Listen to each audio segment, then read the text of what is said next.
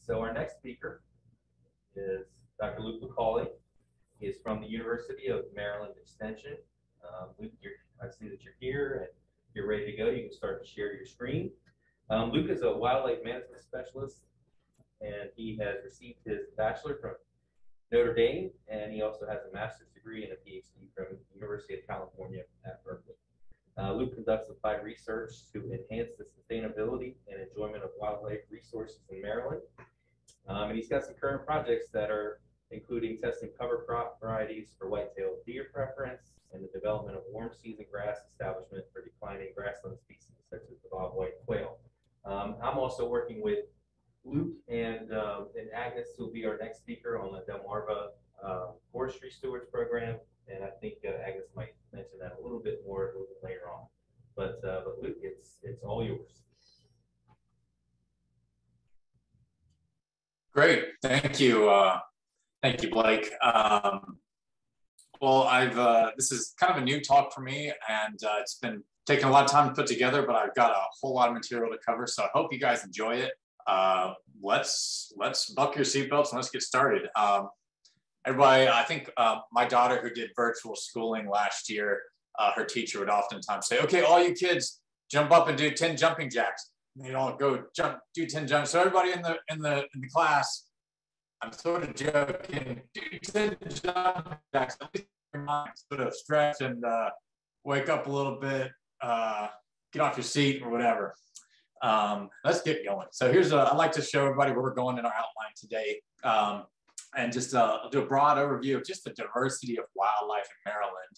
Think about how to manage this kind of diversity, and then think about broad wildlife and habitat management principles.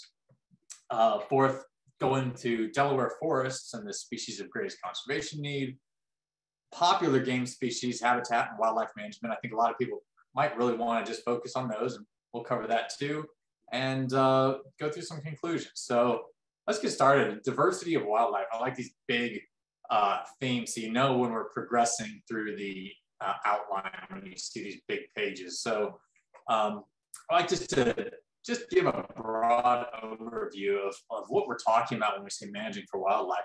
These numbers are all from Maryland, but they'd be pretty similar for Delaware as well. But we have 97 species of mammals, 47 species of wildlife. Here's a snapping turtle. So different than those mammals, and the deer and the raccoons.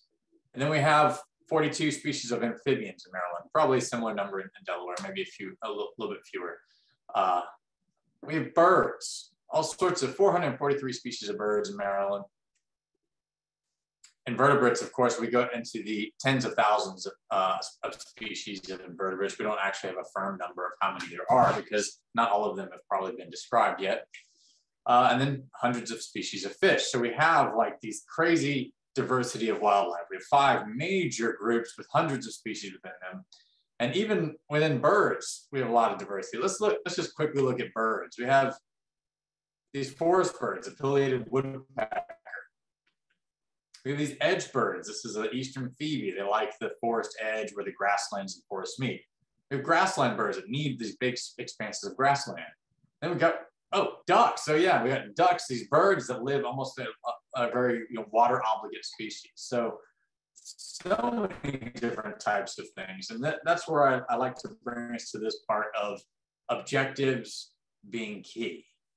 Wildlife is so very diverse, and your management approaches are going to be very diverse depending on what you're managing for. So I have this picture on the left of a logging operation, and I have a picture on the right of a tree planting operation. So in terms of forestry, either one of these things could be used to manage wildlife depending on what kind of species you're looking for. So, and I also like to think about broadly, okay, well, how would you start thinking about your broad management objectives? Many people might already have in their mind, I want trophy bucks. That's a really straightforward thing, and that's that third option, that third bullet, focal species of interest. Or I really want to see bobwhite quail back again. But we also have some people might be interested in the concept of biodiversity. How do I maximize all the different types of wildlife and increase the species richness, the number of species I have? And then there's, of course, a really important category of the threatened and endangered species, and ones that are in decline, which bobwhite quail are one. but an endangered species. So there's these different ways also to think about how you might want to manage. So when we have such diversity, how do we go about doing it? So I actually used this Delaware Wildlife Action Plan as a foundation for a big portion of my talk. This next section we're going to get into. It took 3 years to produce, as experts from all these different taxonomic groups weighing in on what's going on in Delaware and things to think about. What are the species of conservation concern? You will learn a ton. It's a lot of material. It's up on the web. You Google Delaware Wildlife Action Plan, you'll pull it up. And there's a wealth of information there to get started and to really dig into this, because there's more than we could even possibly cover with this kind of diversity of species, between amphibians to deer to kestrels and insects and butterflies. So to sort of simplify it, I like to also help narrow. So what's feasible? This is a woodland management group. So I've focused on woodland and forest habitats, but what's feasible? What kind of forest do you have? That's one place to start and narrow yourself down. What is of greatest conservation need? I'm going to pause here. I saw I might have had a little bit of an internet disruption, but I think I'm back here. So what's of greatest conservation need? So this booklet has a lot of good information on species that are in decline or threatened or endangered. And I think third, and maybe most important, what are you interested in managing for? If you're going to be out spending your time on the landscape, what do you want to do? What do you see yourself feasibly having the energy and resources and ability to do? Because that's really, doing something is more important than nothing in a lot of cases. And if it's something you enjoy, I think you're much more likely to do it. So I think I bolded that one because I think that's an important component here. So now we're going to dig into big, broad wildlife principles. And I'll take a break here, and I'm noticing on the screen, I see myself with this mustache, and no, I don't normally have a mustache. My daughter for Christmas wanted me to grow a mustache, so that's why I've got this goofy thing on my face. I mean, for me, some people look a lot better with mustaches than I do. Anyways, that's a little comic relief to break up everything here. So I just keep seeing myself. I'm like, that doesn't look like me.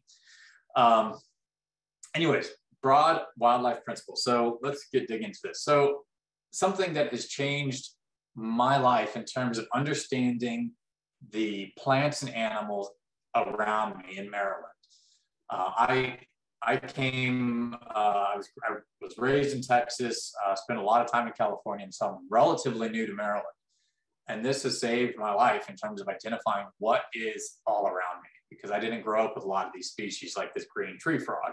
You can take this app on your phone and point it at a plant or an animal, and it will oftentimes remarkably well give you the species that you're looking at. It doesn't work perfect. It sometimes makes mistakes, but I have been very impressed. And so it has changed my ability to learn about the natural environment around me. I highly recommend it. There are others as well as this one. This one's called Seek.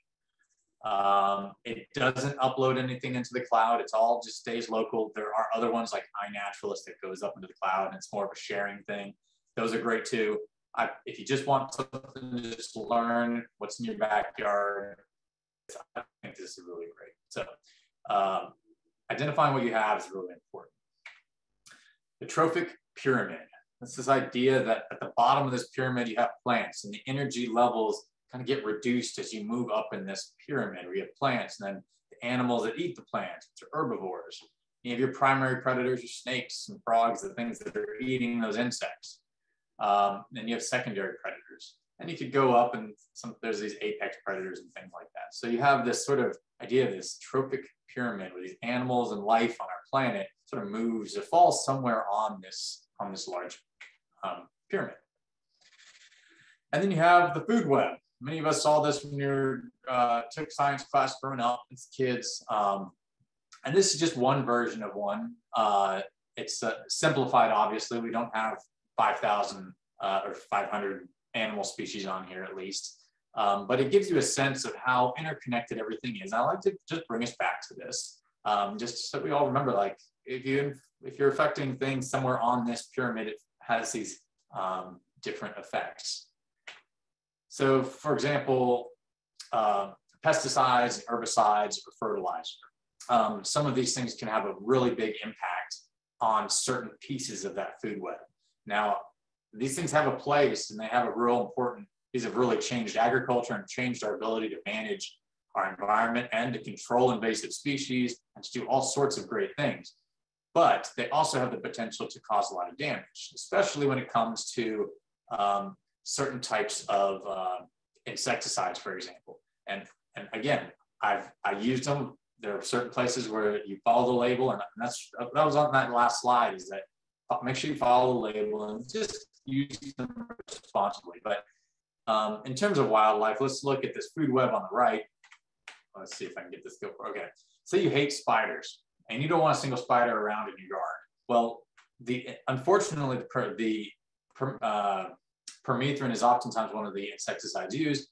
It is non-discriminating. You can't get it just to hit spiders. And by the way, my wife's an arachnologist, and spiders actually don't bite you that often. And actually, most spiders will run away from you and are not very dangerous at all. So I have to put a plug in for that. But I understand some people have fears. It's a very innate thing.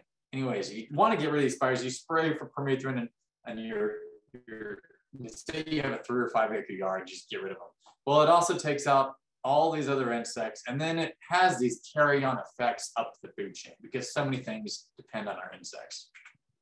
And I just wanted to kind of bring us back to think about that. So next, as we move along in our broad principles, is habitat. Here's an image of some forested and agricultural area in Maryland, southern Maryland. And these green lines are the ownership boundaries. So you have a lot of fragmentation on smaller parcels and a few larger ones. But I bring this up just because I like to look at habitat from these 4 main concepts: food, cover, water, and space. And again, these are sort of those fundamental concepts of habitat. We'll dive in a little bit deeper to what these all mean, because they mean a lot of different things for different species. Here's a zoomed in section of that. And here you see on this picture, it's like, oh, there's this forest running through the middle, and you have these agricultural areas on the sides. You have riparian areas. There's probably some wetlands and brushy areas. When you look at some of the habitat maps of that exact same thing, it adds this whole other layer of complexity and color to this. You can see that this yellowish stuff there's actually a creek and a river running through this forest area, at least a wetland. So you can start to see there's a lot more than just on the surface for habitat. The arrangement really matters in terms of what happened, of what your area can support. Of this whole slide, these are different ways in which you could arrange habitat for different species. In this case, this is oriented towards bobwhite quail. But the real slide really sums it up for me is this color one on the bottom right. And it's kind of small, and in hindsight, I should have just blown up that one. But all these little circles show the intersection of 4 types of habitat of these different colors. And this is a bit simplified, but it helps us to understand the point. The bobwhite quail need each of these 4 types. You've only got here in the middle of this big square.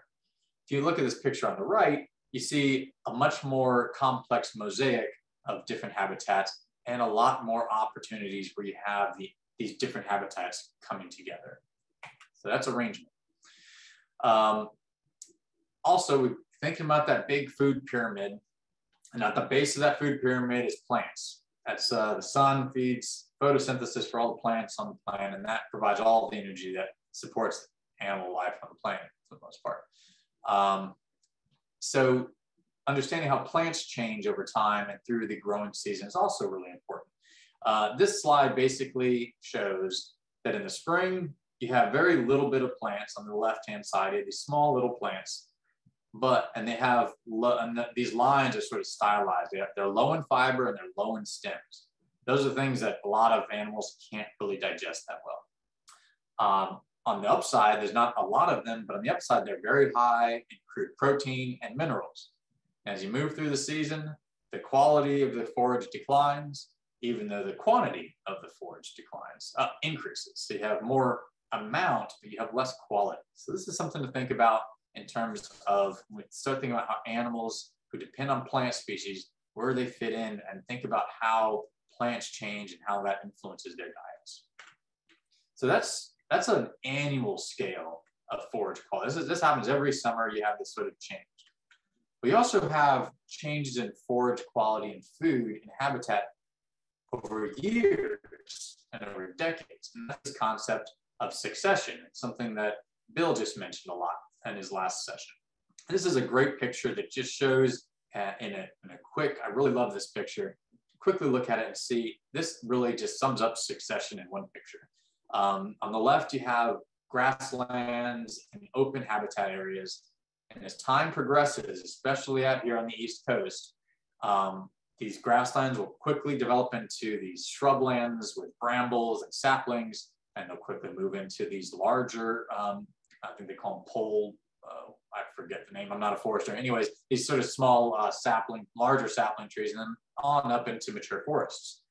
This happens relatively quickly out here. And you can see on this slide, and this comes out of the Woods in Your Backyard, a publication from one of my colleagues helped put together, Jonathan Case.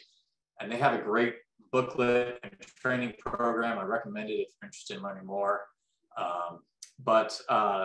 It just shows all these different wildlife species and where they actually prefer different spots on this succession picture. You can see there's, and this is, again, isn't perfect because some species will move in between them, but it just gives you a sense for how there's certain, especially some bird species really like this early sort of mid-succession type habitat.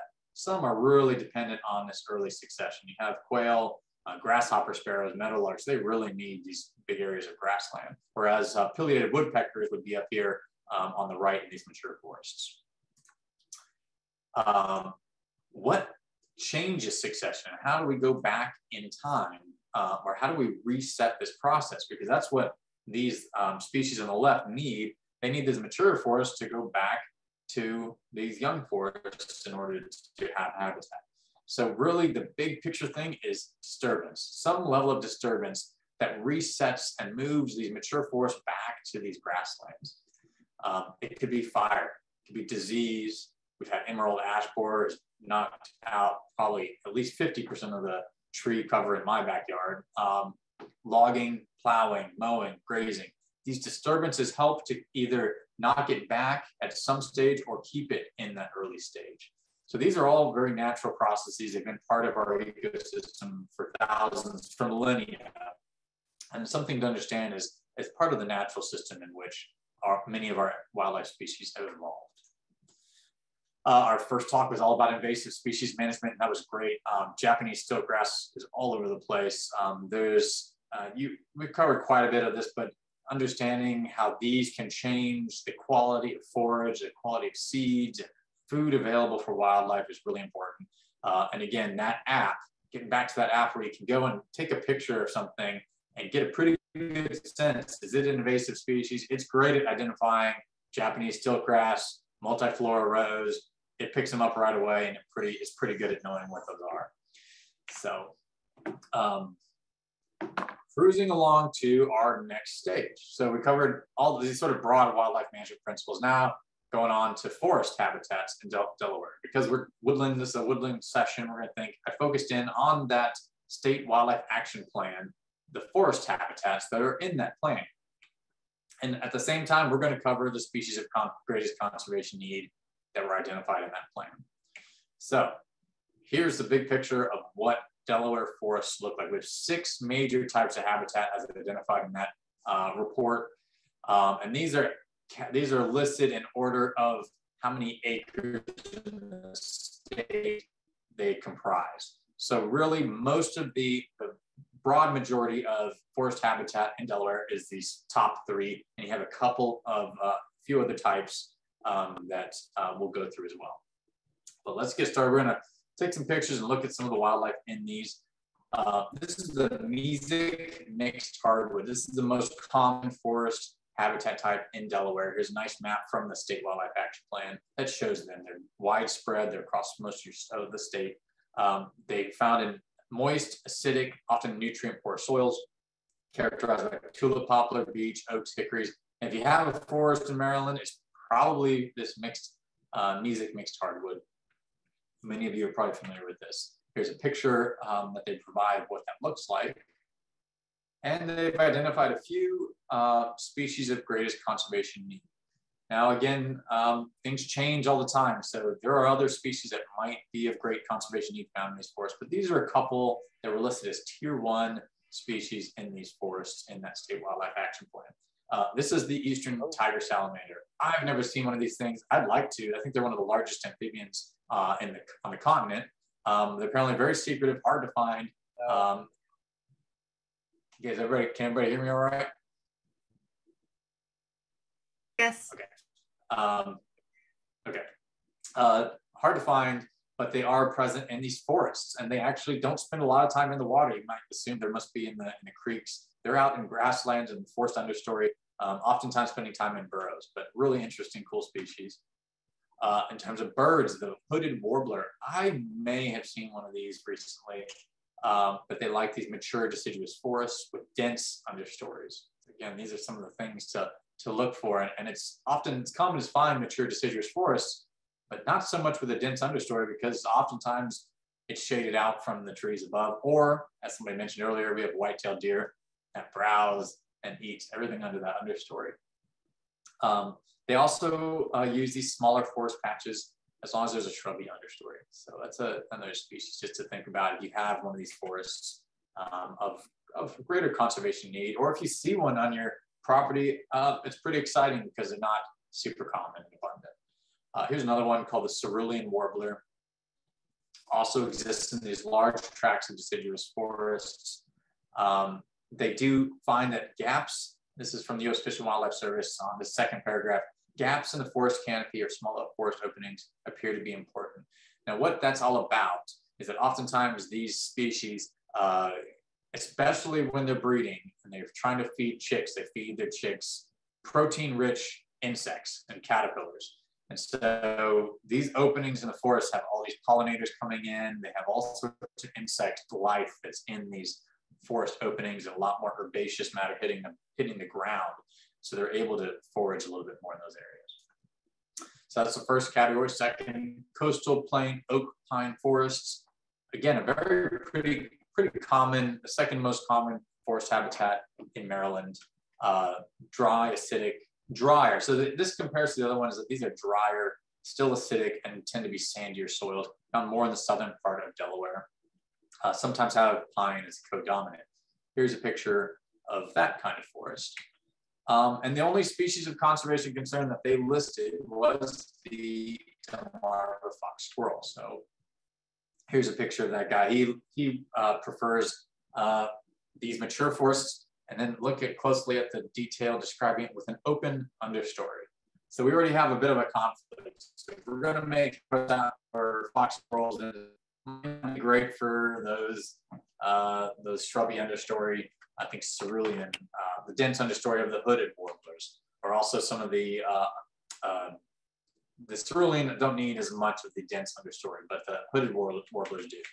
So you have some conflicts again, so you have to sort of prioritize, what are you going to go for? Or do you have enough space we can do a little bit of both? The Piedmont oak forest found up in the northern part of the state, where you still have some of that Piedmont soil types characterized by oftentimes a lot of oak trees, chestnut, and hickory trees. You have a lot of different wildlife species in here, and the ones that came up before, here's a picture of what it looks like. If you live up there, that's what you have. It's different than the other forests in the state, in the north versus the south. And a lot of that's driven by your soil types and the geography. And this forest also has the cerulean warbler, so it also provides that habitat type. Basic mesic forests, these are moist forests with neutral pH soils. So very much dominated by tulip poplars and then highly diverse herbaceous layer. Here's a picture of what that looks like. A lot of ferns in the understory here. And the hooded warbler uses this type of habitat. So we see a lot of these same birds showing up in these different habitat types, but it's nice to kind of go through them as well as this cerulean warbler uses these mesic habitats.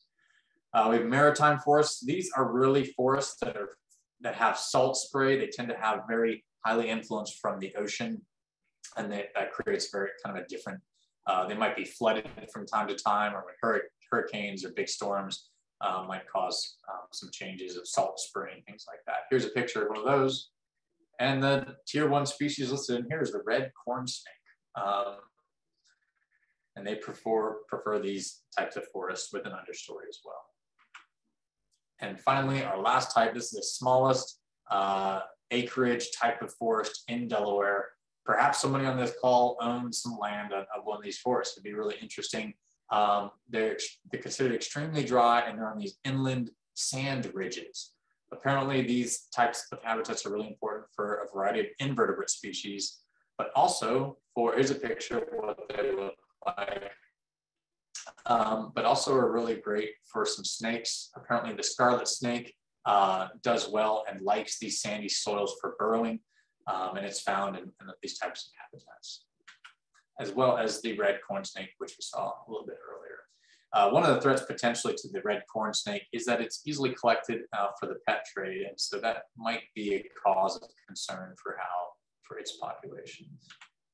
Okay, so now we covered a lot of forest habitat. That was like a laundry list of 6 different types of forests, but hopefully that was useful for covering and understanding, where you might fit, where your property is, what type it is, and maybe some of the highlighted species of conservation need that are there and things you might want to think about doing for them. But now I think it's really important to also hit the popular species, because I think a lot of people really come to this, and I think it's good to be involved and think about species that make people excited. And I'm going to hit really quickly deer, turkey, wood ducks, and quail. And just to hit a few. If you like other ones, I'm going to have a section at the end where you can put into an evaluation, or you can put it in the chat, things you'd like to hear more about in future talks. I just picked these because they tend to be pretty popular species. I'll say many of them in general, if I had to pick something, they love edge habitat and forest openings. They need access down. They're oftentimes they're ground nesting birds or ground-based birds, or deer, in the case of deer, herbivores. They're eating the herbaceous understory, and they need light to get down to the ground to feed their bellies, to grow plants and feed their bellies. They can't access stuff that they can't feed. So here's an image of the Millington Wildlife Management Area up in the northern part of, I think it's in maybe in Kent County, Maryland, close to the Delaware border. And you see that they've done a lot of work to create these sort of patches where you have these forest openings. These might be clear cuts. They might be areas that have just been cleared mostly for wildlife. And I think a lot of this is also for managing for quail, some of the last remaining quail populations on the eastern shore. But those, let me back up. These are also, because I mentioned deer, are also really good. That it just opens up the canopy for animals that need this herbaceous layer on the bottom, on the ground. And white-tailed deer are one of them. They are generalists, but they do benefit from lots of edge habitat. There are so many of them in Delaware and Maryland because we have these sort of great, a lot of edge. You have a lot of small parcels of forest and a lot of small parcels of agricultural land, and they're interspersed very well. So these deer really like to be able to take cover in the forest, come out and then at night and eat all the agricultural crops. And that's another piece of what I work on. And so they have like their bedroom, and they have the dining hall over with all the soybeans and corn.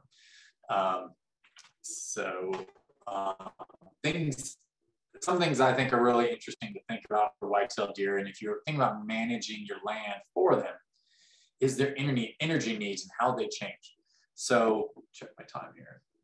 I think I've got a little bit longer. We'll be okay. Energy needs. They increase, especially there's this key point. This is a graph over the calendar year of a doe that becomes pregnant, and that's where the pinkish red color comes in. And these are, as that line goes up, it's their energy needs. The brown at the bottom is sort of just like maintenance. That's like sort of all they need just to survive. But once they get pregnant, those energy needs start to go up. And then once they give birth and start lactating and producing milk, their energy needs go up even more. So it almost, in some cases, doubles from their maintenance needs. So they're having to basically eat for two, literally, mostly though, as when they're lactating. and producing milk for those fawns. So this is the time when you might see all of a sudden deer showing up and eating all the plants in your yard because they are just starving for nutrients and trying to get everything. Here's that picture of that forage quality. I'm going to move quickly over this because I already showed it. But if you want to increase forage and nutrition for deer or attract deer, there's two main kinds. This is a great publication by Craig Harper out of Tennessee. A lot of the plants apply here in Maryland, and in Delaware, really great resource. They'll go through everything you need. But really basically, you have two main kinds. They're the warm season plants, the soybeans, cowpeas, lab, joint vegetables, corn. Corn is great if you're growing corn. A lot of our crops are great warm season plants and feed deer really well, as we see. And we have these other types of the cool seasons, and that's what a lot of the cover crops are. Clovers, wheat, brassicas, winter wheat, oats, rye. Those all provide a lot of forage in the winter. You plant them in the fall, and they provide green forage in the wintertime. So that's basics in terms of how to increase forage for deer.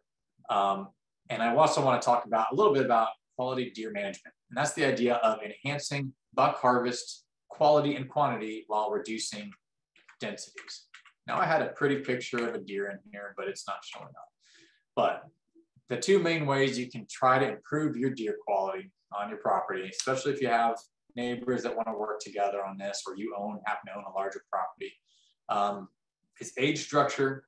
The second is your buck to doe ratio. And those are things you can influence through your management to try and increase your quality and quantity of deer on your property. Age structure, especially when it comes to the mature bucks on your property. If people want to hunt quality trophy deer, or at least grow them and see more of them, it means you really want to preserve and leave these younger bucks to mature into the 4.5 or 5.5 year age class. And they're really majestic to see on the landscape. There aren't many of them because they're so sought after. Many of them don't make it past 3.5 years. But if you leave them and pass on them until they get mature, then you have a lot more interesting dynamics with your deer herd that happen. This is a great chart. There are several up on the internet. They describe the things to look for to be able to age your deer on the hoof. So you can think, okay, we're going to only shoot deer that are 4.5 years old and older. So you're able to allow animals to grow into maturity. The second piece of that, here's my pretty picture of the buck and doe, is there's this buck to doe ratio. And commonly, there's 3 to 5 does per buck.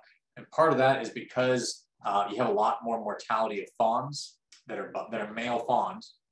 And you also have obviously hunters preferentially seeking male deer. But you can improve this ratio to 1 to 2 or even 1 to 1. And if you can reduce your doe populations and have this ratio be more balanced, you'll see all sorts of interesting things start to occur in social behaviors of the deer herd in terms of buck competition, grunting, and also potentially some beneficial things about concentrated fawning season. So all the fawns will be born at a more narrow band in time. And that can also help with a lot of reducing predation fawns. So there's a whole lot more to that than I'm going into, but these are just two aspects just to think about. I'm happy to talk more if anybody wants to dig into this, but we've got to cruise ahead, and I believe I have 7 more minutes. So I'm going to leave some time for questions if I can. Wild turkey, a lot of different habitats. Generally, open bottom is preferred. They eat mostly vegetables and a little bit of vertebrates, frogs and small snakes, and mostly invertebrates though. Our wood ducks, again, as time goes on, this little chart shows the proportion of invertebrate versus plant matter that is consumed by wood ducks at different times of the year. So, and by females and males. Basically, the stipple part's the plants, and you have basic, and the white part's invertebrates, mostly invertebrates. So you have laying females eating a whole lot of invertebrates. So again, this means making sure you maintain those bug populations. And I go back to that that label in the very beginning, we had like the pesticides and herbicides. A lot of those pesticides and herbicides, you spray them before rain, and you put too much, it gets into the waterways, and a lot of invertebrates can just be annihilated from these things, and it spreads. They're very sensitive to it, and it can just kill entire invertebrate populations of the whole stream. And you can imagine if that happened at the wrong time, it could be really detrimental for a wood duck hen that is laying eggs that needs 80% of its diet in invertebrates. So this is trying to, again, bring us ties back to that food web and how we can manage and how our actions can influence these animals. Let's continue on. Next slide is that food web. Next thing, a lot of people do wood boxes. I have one in my backyard. The one thing I'll say, just really briefly, they're great. They require maintenance. Make sure you check in on them, and most importantly, make sure you put a predator guard on them. If you're not doing a predator guard on your bluebirds or your wood ducks, snakes have figured out how to find these raccoons. The predators know how to find these boxes, and they're an easy meal, and it can actually be detrimental because you're losing eggs that might have hatched if they were in a natural cavity. So highly recommend, if you're going to do it, to use a predator guard. Great way to interact with nature and things. I love them, and it helps the wildlife. So I think it's cool. Just it's also no fun to see a snake pop out of the box. Well, real quick, of the biggest declines, this chart shows the biggest declines of bird species in Maryland over the last 40 years or so. Number one is northern bobwhite. If you look at the colors, they're color-coded. The green ones tend to be grassland or young forest habitat. 9 of the top 10 need brushy or early succession habitat. We are losing birds at a very fast rate because of really, I think, the losses of these types of habitats. So bobwhite quiller at the top of that list. They have 3 kinds of habitat needs: the nesting areas and these season bunch grasses, brooding areas where their chicks can grow up and yet actually a lot of bare ground for their chicks to be able to run around. And then escape hub, like shrubby escape habitat, like brambles and blackberries and these things that are messy and we want to just mow and have it nice and clean. Well, that sort of stuff is really what quail need to survive, as well as a lot of other species. You need to have a rotational system to maintain that early succession habitat for those species, whether it's disking. Probably the easiest thing to do is disking. Fire, if you can do it. Harvesting is great. We've heard a little bit about that. And the last is not preferred, but mowing at the late season can work as well. I'm running out of time, and we're going to have somebody else talk about forest management. Basically, I think you've already made the point, is this open understory. Openings in the forest are really important, but also we're also missing a lot of old growth stands. So this don't have to clear all forests, of course, but so there's a variety of things you can do and focus on for forest management. So conclusions, how to move forward. Bring us back to this slide. What's feasible on your property? What's of greatest conservation need? And what are you interested in? What would you like to manage for, whether it's biodiversity, threatened and endangered species, or your focal species of interest? And finally, and I'll close with this, use those identification apps, learn about what's on your property. There's these great new tools. And the big takeaway is that disturbance and harvesting and management is really beneficial. It's not something to be scared of. I know when I moved here, I was like, do I want to take something out? Do I want to like cut this brush back? These are sort of challenges, and some aspects is like, am I going to hurt something by cutting something? Well, I'll say that the habitat out here is highly resilient. It has a very fast moving succession. If you cut something down, it will come back very quickly. And so that's another aspect of takeaway. So with that, I will stop, say thank you. I guess I got 2 minutes for questions. If you have a sec, want to give me some feedback, this little barcode thing, if you take your phone and just like put in the picture app, the sort of photo thing, and actually just hold it up there on it, it should take you to like a website where you can give a survey and give me feedback. Of course, emails down here, lukemac@umb.edu, feedback or questions. Hopefully we have a few seconds to go through a few. Thank you all very much. Let me Thank see. you. I appreciate that. That was excellent. You're welcome. Does anybody have any questions? That usually means you've done a fantastic job. We really appreciate it. You know, like I said, he's got his email up there, so if anybody has any questions for him, just let us know. Yep. Does he have anything to add about foxes? About foxes. Yeah, and open spaces and woodlands? Did you hear that question, Luke? Could you repeat it real quick? Something about foxes? What could be done for them, or? Yeah, what could be done to accommodate them in forests and open spaces within? I think generally they're pretty, you know, foxes I think do well. They're pretty much a generalist species. They do well, and I think they, again, you think about that food web, you know, the mice, snakes, other small vertebrates that they feed on. I know they do well in forested areas, riparian zones, also in these agricultural areas. So I think anything you can do to prevent anything that might cause unexpected mortality on them. There, you know, one thing I see a lot of foxes with is this mange. You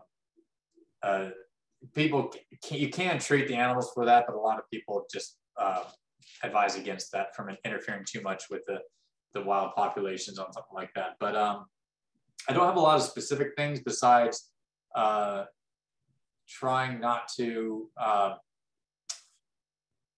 would say it's probably similar to what the deer and a lot of these species, they're generalist species, keeping a diversity of habitats, having some openings and some forests, I think would generally be good for them. But they're going to be probably present or absent, independent of the habitat, because they can survive really in a lot of different habitats. I've seen them living in suburban areas, so they're very adaptive. So I'm not sure I could say like really clearly anything specific you can do beyond that. Thank you. Thank you. Yeah.